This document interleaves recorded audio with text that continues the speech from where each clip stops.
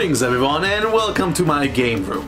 My name is Blur and I'm here to present the next entry in the top 20 Genesis games.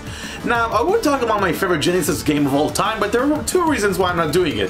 One, because if I would talk about it, it would probably take an hour of your time, and two, well, it may or may not appear later in this list. The reason why I'm here though is to talk about another Genesis game that I don't think a lot of people know about, but they should, because it's one of the best platformers of all time. Yes, I went there, because I'm talking about Rocket Knight Adventures. Now, why did this game rocket? Let's find out! Get it? Rocket?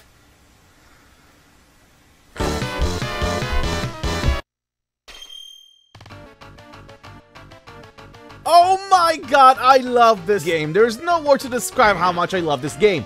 First of all, the main character. I love Sparkster. I mean, he's a possum wearing an armor, wielding a sword with a jetpack. You can't top that! But okay, I'm gonna calm down. I think the game deserves a lot more respect than I'm giving it right now. Look at the graphics, look how well the colors pop out. It's definitely better than what you see in games nowadays to begin with. Also, the soundtrack of this game is such a treat for your ears. A lot of people will make fun of the Genesis sound processor, but no one can deny the soundtrack for this game is heavenly. But the number one reason why this game is so amazing is the gameplay. The controls are extremely tight. You have a lot to work with jumping, using the sword attacks, and even the rocket abilities, but it's still very simple to execute. And you probably think to yourself, why not just use the rocket ability all the time? I can just use it to cross all the gaps. Well, sometimes you just ricochet and just fall down to your death, so it's very wise sometimes just use a regular jump to get across gaps. The same can be said about the sword. Your sword shoots a little fire wave every time you swing it. So, why use the sword itself if the fire attack has more reach? Well, because it does more damage, and that's really fun when you actually try to get to a boss very close, even though you have more chances to get hit, but you can finish it much quicker, which adds more to the tension and strategy, which I love. And let me mention, this game came out 2 decades ago, mind you, and it does all that stuff. And also from a game design standpoint, this game is just chock full of ideas. I especially like in level 3 how you have to use the reflection of the lava to know exactly where to jump to, and even the shoot 'em up moments when you use your rocket and you're just slashing away is really fun. And do I really have to mention the giant robot fight? I rest my case. So yeah, despite the amazing level design, the great music, the great graphics, the excellent gameplay, the game wasn't a huge success, but at least it did warrant a sequel, which many didn't like, but I personally loved. There's also the Super Nintendo game that came out, and even a few years ago we got a pseudo reboot with the Rocket Knight games on both the Xbox 360 and the PS3. Quite frankly, it's one of the best platformers of all time, and it tries something different in every single level, so it's never repetitive, and I just have a blast playing it over and over again, even nowadays in 2013. So here's the thing, Rocket Knight Adventures is an amazing game, and you can play it all night. Get it? He's a knight. Wearing armor.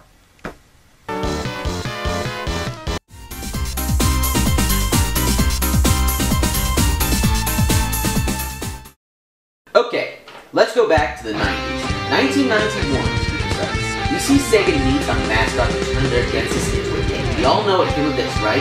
The supersonic, chili dog loving blue blur known as Sonic the Hedgehog. His games became a hit and sold millions, forging a rivalry between Sega and Nintendo. But there was another. A character who was shoved to the sidelines by his more successful brother. I'm talking about Rystar.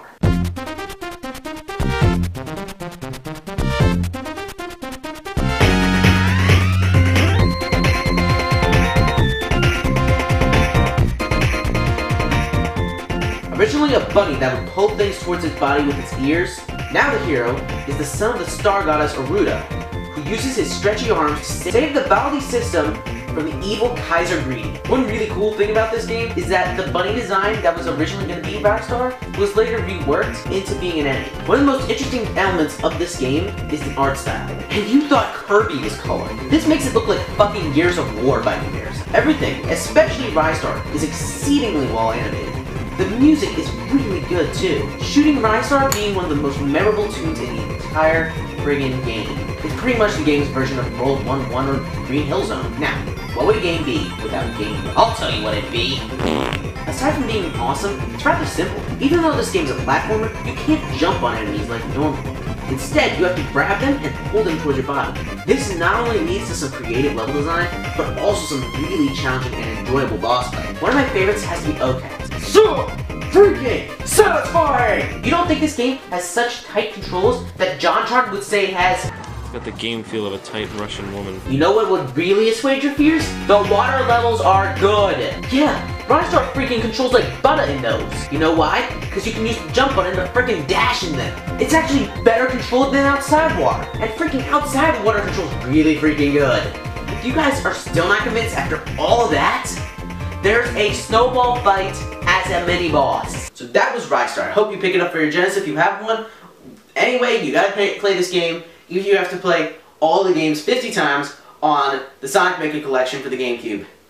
It's a great game. And wait a minute, this is way too informative for a comedic countdown. I need to offset this somehow. What can I do?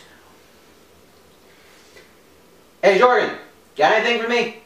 Disco with myself. That'll do. Outrageous!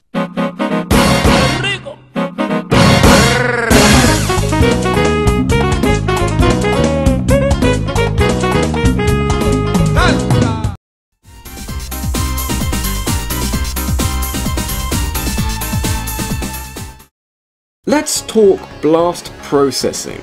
The concept of a video game console being able to process 1,000,001 things happening at a time. This was the buzziest of buzzwords back in the 90s, because, you know, Genesis does what Nintendo don't. But anyway, Sega clearly wanted to ram this idea down our throats, and no game uses this better than the brilliant Gunstar Heroes. In this little gem, you control this little dude with a great arsenal of weapons. You've got 4 different weapons to choose from, of which 2 can be combined to make something ridiculous and omnipowerful. So the main selling point of a game like Gunstar Heroes is, you never guess it, that everything explodes. Suddenly, all that blast processing crap makes sense. The ability to have 21,500 things on the screen explode at the same time and still retain most of that frame rate. You can have seemingly endless fun blowing up just about everything in sight, and those insane boss fights are basically the pinnacle of all of that, except without some stupid slowdown. I think Gunstar Heroes has a plot, but let's be brutally honest here, why the fuck would you play a game like this for the story? They could have made this game about whatever the hell they wanted, and as long as no one touched the gameplay, it would have been just as good. Gameplay over story, motherfuckers, never forget that.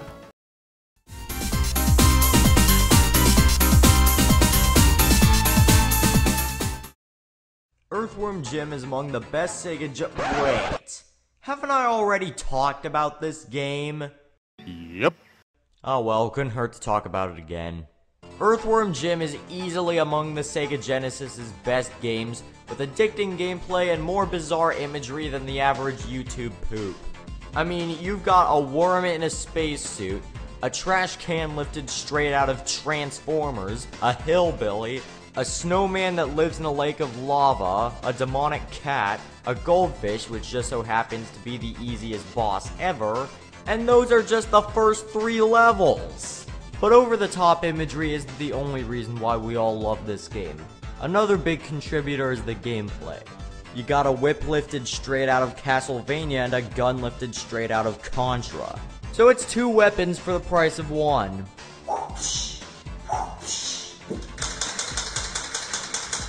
So if you're a fan of good gameplay and trippy imagery, Earthworm Jim is definitely the game of choice.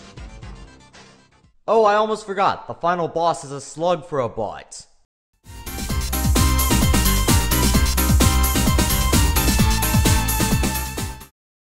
If you all think that the ooze had serious pollution all over the place, you haven't played Vectorman yet. Personally, I think it's very surprising that you people voted this game this high on the list. But let's talk about this game. Vectorman is a game centered around Orbot. No, not that Orbot. a group of robots left on the Earth to clean up Earth's pollution and garbage in year 2049.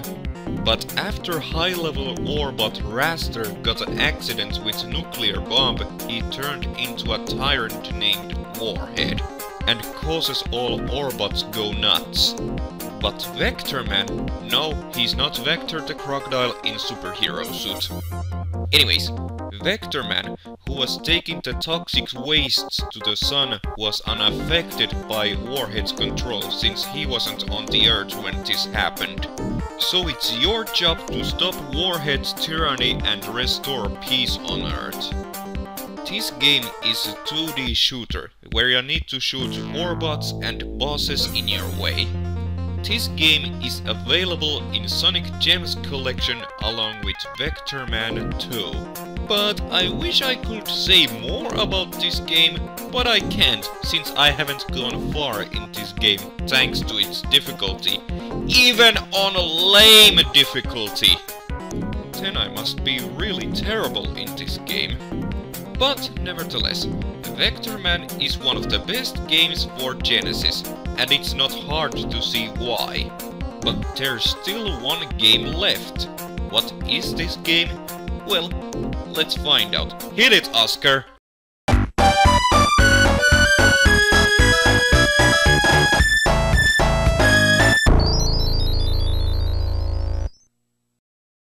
Right from the get-go, I was pretty sure that a Sonic game was going to be number one. After all, Sonic the Hedgehog is a shining star of Sega created to compete with the superstar Mario. A character that has the capabilities to match blows with him is something to behold. So the question is, which game takes the number one spot? Well, Sonic the Hedgehog 1 certainly gave the series a good starting point, and Sonic the Hedgehog 2 made so many innovations and improvements. This leads us to the number one Sega Genesis game ever made, as voted by you guys. Say hello to not Sonic the Hedgehog 3, but Dr. Robotnik's Mean Bean— Nah, I'm just kidding, it's Sonic 3 and Knuckles.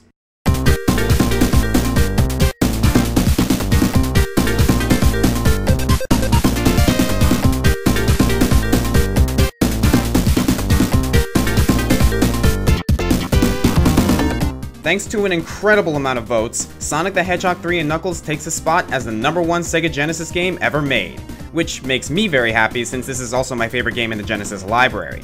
Now, many can consider this as two games, but it has been confirmed that Sonic the Hedgehog 3 and Sonic and Knuckles were originally supposed to be just one game. However, due to time and financial complications, it was split into two games, and, thanks to what Sega deemed as lock-on technology, gamers can play through the full experience the way Sega intended. Sonic the Hedgehog 3 and Knuckles takes place after Sonic 2. Dr. Robotnik intends to steal the Master Emerald and tricks Knuckles into antagonizing our hero Sonic. And so, the game still opts for the classic find Robotnik and put a stop to his plans formula. Everything else, on the other hand, was expanded upon from design to music to gameplay.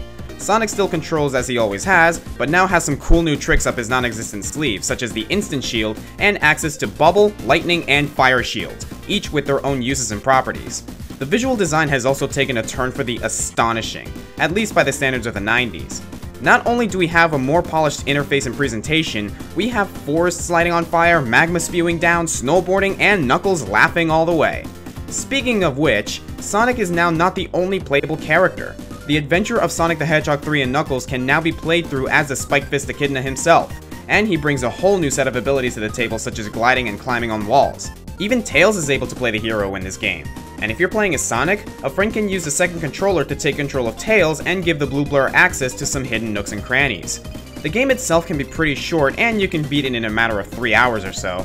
But the game still has so much to offer and it creates such a spectacle that you'll likely find yourself coming back for more, especially if you're after those elusive Chaos Emeralds. And if you want some fun trivia to go along with this review, the lock-on technology allows you to play as Knuckles in Sonic 2, a pre-release tournament of the game was held in Alcatraz Island, and as many of you may already know, the game's music was apparently done by Michael Jackson.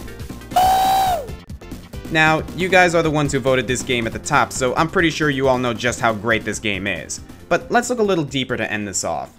This game was a crown jewel in the 90s, pushing the Sega Genesis to its limits to give us gamers some of the greatest experiences of our lives, as well as some of the most memorable. When I was a child, this game was my favorite game to play. I played it with friends, I played it alone, I played it when I was cheerful, I played it when I was having a bad day. I completed the quests, sought after those emeralds, and played as my favorite heroes. And it's because of this series of games that I am here now as a proud gaming enthusiast. This game was the end of the classic series, but it was the dawn of a legacy. Sonic has become one of the most popular and beloved characters ever created, and I have Sega to thank for starting my life as a gamer.